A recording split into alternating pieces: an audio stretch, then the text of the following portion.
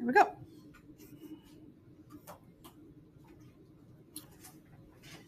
How does that work? Okay, then I need to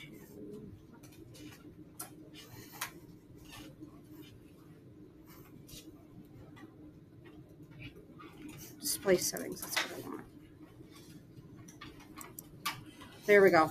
Okay, I got it. Okay, now we got it figured out. So, oh shoot. I thought I had it figured out. There we go. I just want to move this guy out of the way. There. Okay.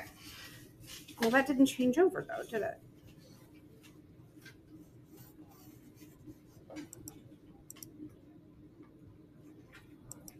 There. Okay. Now that's better. All right. I'll figure this stuff out eventually, y'all. Then they'll change it again. Just so you know, it'll get changed again. All right, so metric system. When we're talking about the metric system, everybody gets like so worried about, oh, I don't know how to do that. It's not hard. All you have to do is just slide the decimal point one way or the other.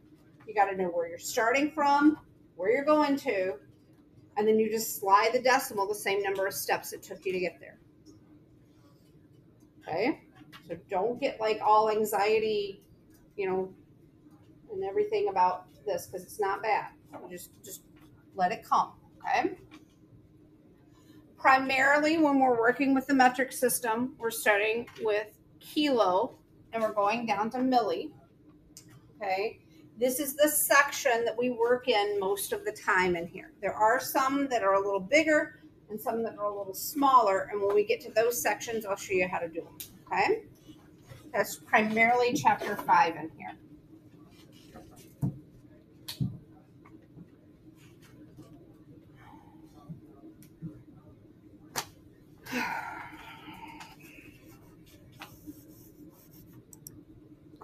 Okay.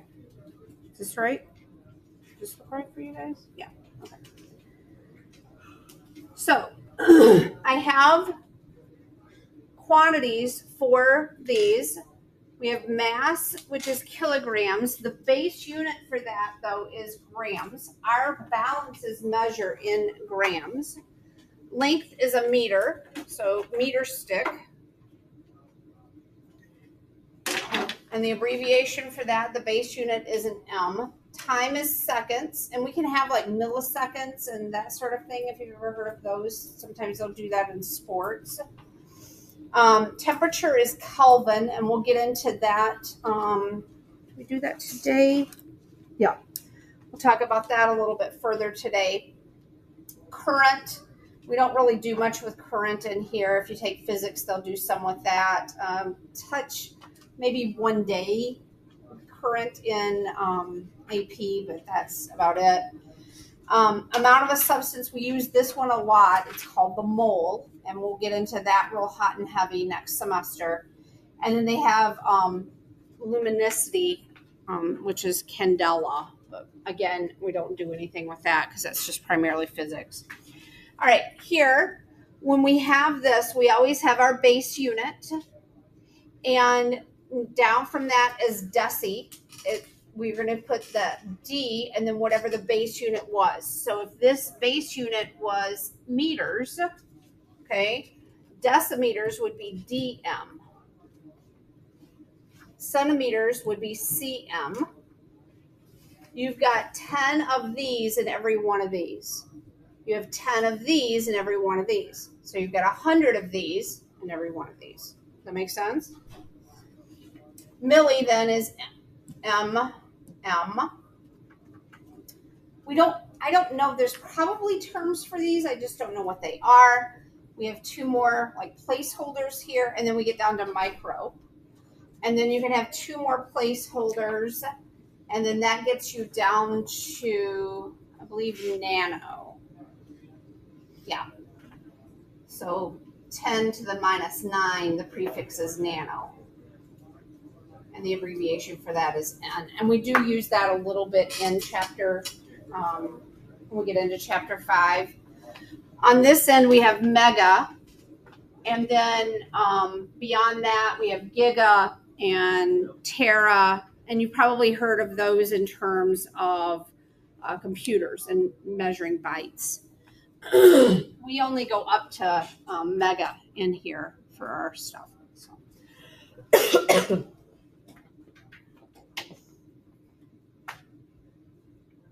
Now, you can either multiply by these things or divide by these things to get to where you need to be, or multiply depending on which side you're going, or you can just slide the decimal. So here I do problems. First one, we're going to convert from 0.2005 meters into centimeters. So I'm going to have my metric. This is my base unit here, which in this case is going to be meters for this one. Okay. So I'm going to find where I'm starting on this line. I am starting with my base as meters here. And I'm going to count how many spaces I need to go. So 1, 2. I started here. I went 2 spots that direction. So I'm going to take my decimal point and I'm going to move it 1, 2 spots. So my answer ends up being 20.05 centimeters. You're just sliding the decimal point the same number of spots that you slid on the line. Does that make sense? Can you do that? Does it make sense that if I had a meter stick and I had 20 centimeters, or 20, it was this much of the meter stick from my fingers here to here, that would be 20 centimeters. Okay, because it's divided 100 times. All right, any questions on how to slide the decimal point that way? I think this is probably, I'm hoping this is a review for you from other classes. All right, let's look at this now. If I change this over, and this time I'm going from DL to DAL. So my liter is my base unit in this case. I'm moving from here. I'm going to go 1, 2 spots. This time my decimal is going the opposite direction. So I'm going to go 1, 2, and my answer will be 0.2308, and that will be DAL.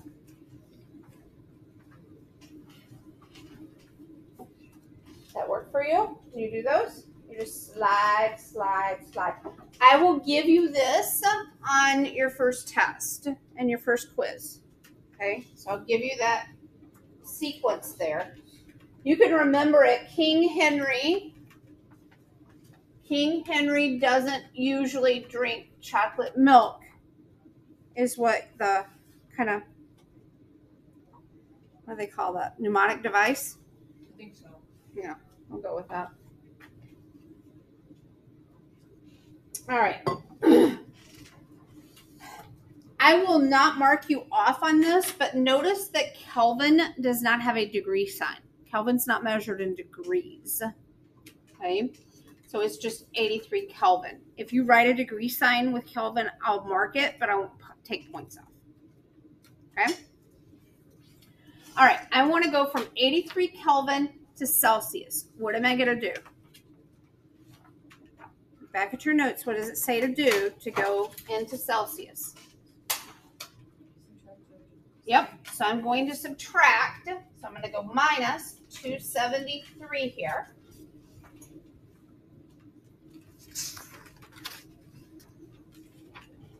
Oh, I didn't do this.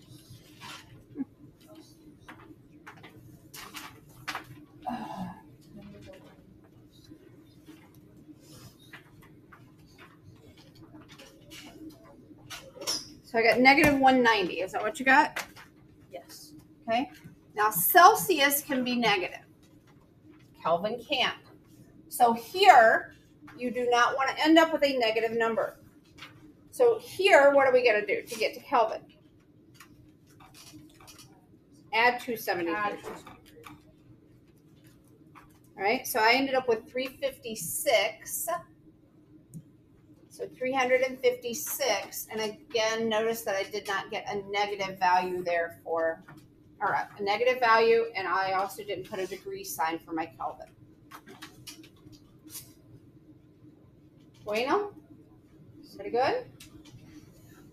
All right, one more I do problem. We've got brick of salt. It's measuring 10 by 10 by 2 centimeters, and we were given a mass. We want to calculate the density. So the first thing I need to do is I need to calculate my volume. So my volume is going to equal 10 times 10 times 2. So what is that? Do that in your head? 200. 200. And what are my units on that? Centimeters. Cubed, right. Okay, so it's going to end up being 200 centimeters cubed. I don't know why my line went away. Let's try it again. I'm going to put my mass above here, which is 433 grams. And notice if I put my units in my work, they just flow right over into my answer. So 433 divided by 20 is 22. And that's going to be grams per centimeter cubed. Divide this by 200. You said divided by 20. Yeah, 20. You divided it by 20. There, better? It's been a day, you guys. I spilled my coffee. So 433. Shouldn't it be 200? Yeah, shouldn't it be 200? Because 10 times 10 is 100 times 2 equals 200. Yeah, it should be 200. What am I doing? It doesn't be 2.2. Ay, ay, ay.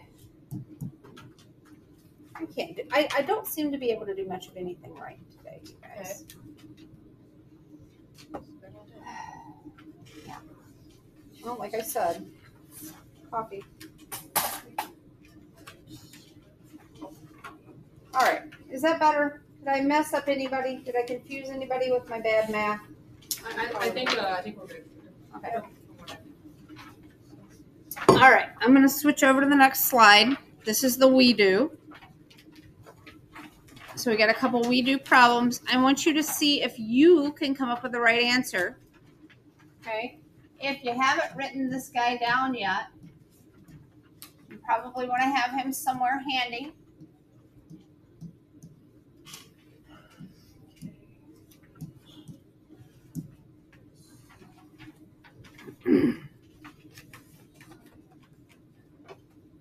Should I write this every time I do problem? We do problem with this?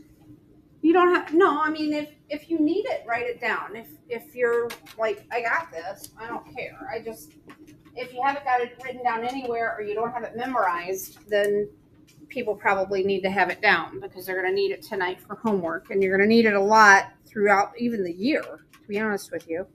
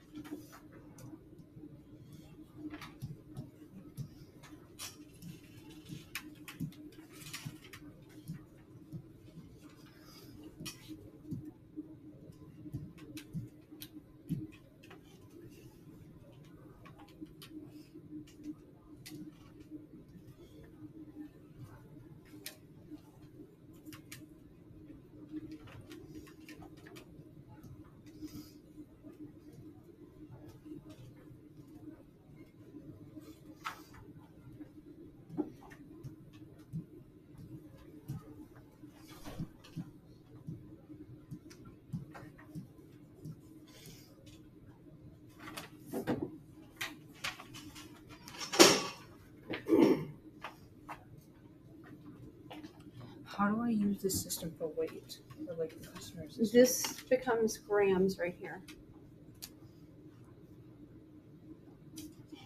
So that can be grams, it can be liters. Remember when I talked about back here, we had all of these. So it could be a meter, it could be a second, it could be a mole. There's lots of different things that can be. So that's your base unit. So whatever they're measuring in. So grams, liters, meters. Those are the three most common. So whatever that is, that base unit is your, so for this one it's gram, for this one it would be meter. Where would kilogram go into this? So kilogram would be right here. Because of the K? So kg, yep, the K. The base unit is your G. So you could have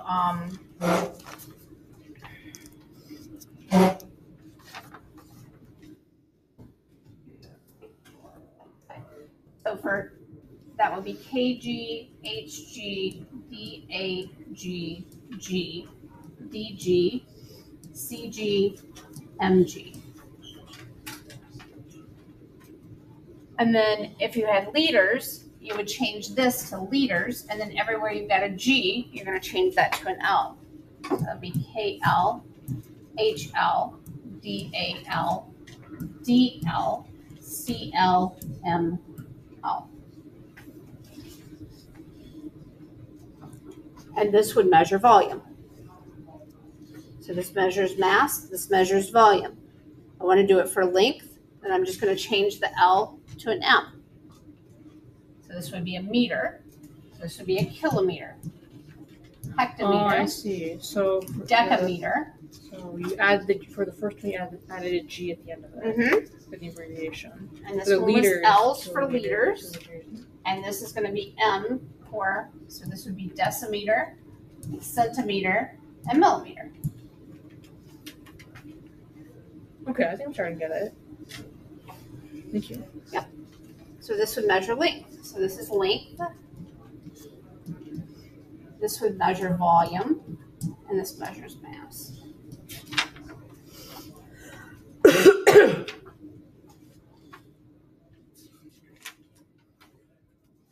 right. As you're working through this, I have my answers up here. If you didn't get these two answers, I want you to call me over and let me help you with it, okay? If you did get those two answers, I think, yeah, you're just going right into the homework then, okay? There's several problems for this homework too. So there's 22 problems, okay? It's 2 pages. But my guess is you're going to get a lot of that done in class because you're just sliding decimals. Check my answer key. I'm hoping I got everything right, but we've seen with experience that that's not always the case. So cross your fingers.